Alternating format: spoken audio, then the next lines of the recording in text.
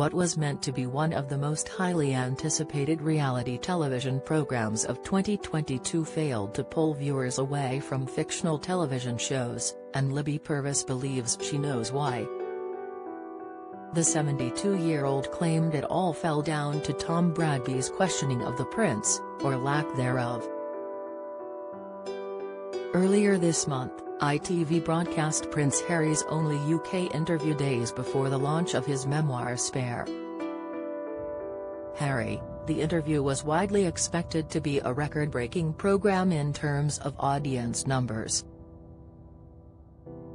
However, the 90-minute interview with journalist Tom Bradby struggled to pull viewers from the likes of shows such as crime drama, Happy Valley.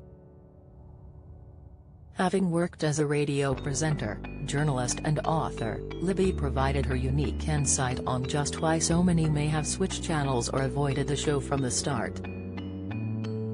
Speaking to Radio Times, Libby declared that the troubles and experiences Prince Harry revealed were just too far away from the daily lives of viewers for them to have any type of empathy on the topic.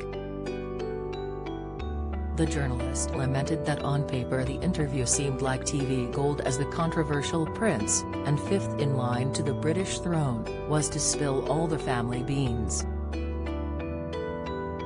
Although the tale and potential backlash from the interview was theoretically dramatic or even royally Shakespearean, the former radio host said she understood why viewers opted for fictional shows more grittily grounded in complicated humanity. She explained that there were a few core issues with the program, which when combined made it unwatchable for many. Libby claimed the sharpest bits were wasted in constant trails and leaks, but its biggest downfall was only having one point of view. Libby claimed this was not a result of the prince's conduct, but rather who he was being interviewed by. She slammed Tom, saying, Bradby failed to ask for solid details of royal family misdeeds, or to inquire whether Harry took any personal responsibility for the mess and his own attitude. Although, Libby also claimed that many suspected this is how the interview would go down when it was revealed that Prince Harry's old friend was to conduct it. Don't miss, she lamented the program, describing it as 90 depressing minutes. While the Duke of Sussex recounted some harrowing and never-before-told tales from his life inside the palace, it still remained too out of touch to resonate with its audience, Libby claimed, an area where fictional TV dramas tend to succeed with ease.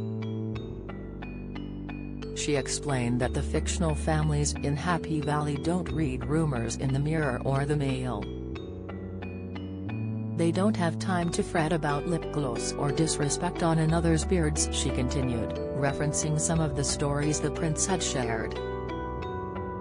Libby concluded, slamming Harry's interview once more, saying, it isn't hard to see how audiences fled towards empathy, humor and understanding. Journalist Dan Wootton had similar complaints about the program, particularly as he believed Prince Harry and Tom's long-running friendship impacted not just the interview but the public's perception of the journalist. He tweeted just after the show ended, one thing is for certain, Harry and Meghan know how to trash the journalistic credibility of their close pals. First, Oprah Winfrey and now Tom Bradby, who both failed to ask for evidence of their largely ludicrous and fanciful claims. The next issue of Radio Times featuring Libby Purves' full opinion piece goes on sale on January 17. Express.co.uk has contacted Prince Harry and Tom Bradby's representatives for comment.